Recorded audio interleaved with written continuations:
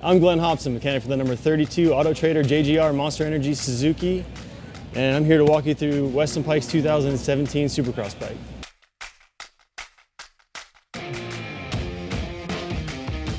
Suzuki provides the best motorcycle on the track because they perfected their base setting and everybody seems to prefer it handling-wise, feeling-wise. Ergonomics, the bike is phenomenal, straight out of the crate, and it's only taken a minor bit of tweaking to get it up to Supercross speed. For Weston, the thing he prefers more than anything, surprisingly enough, given that he's a bit of a meathead, is the feeling of the motorcycle.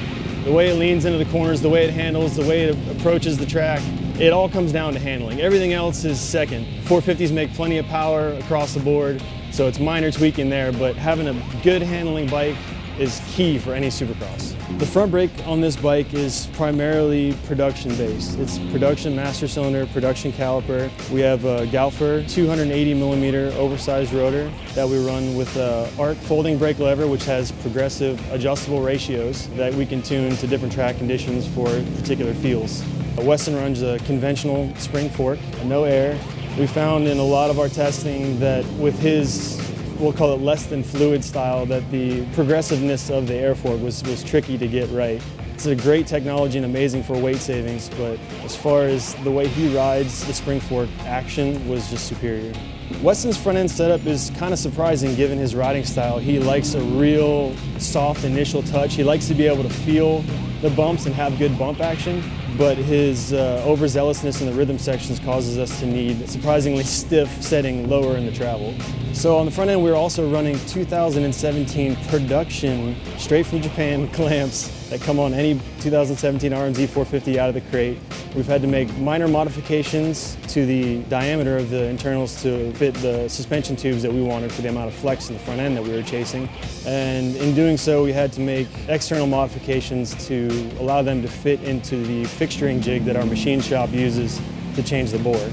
On the rear of the bike, the shock, factory Showa suspension, titanium spring, the whole nine there. The Supercross is typically, I don't want to say stiffer is better, but unfortunately that's the kind of the name of the game, is stiff is where it has to be. And as long as it's stiff enough to forgive all of his errors on the track and allows him to bank off of berms and riders, he's pretty happy.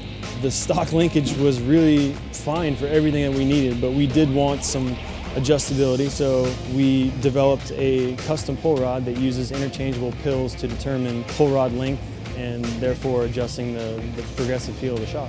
This JGR shifter has a shrouded front that even under full lock of the shifter tip, it doesn't allow any mud or debris to get in there and otherwise impede your shifting ability. The engine guys are, they're pretty secretive about their setup, but I mean, there's always the normal boxes you can check off, the higher compression pistons, the higher lift cams, better flow, different timing, all that stuff is, obviously proprietary information, but it's also based a lot on the different rider profiles.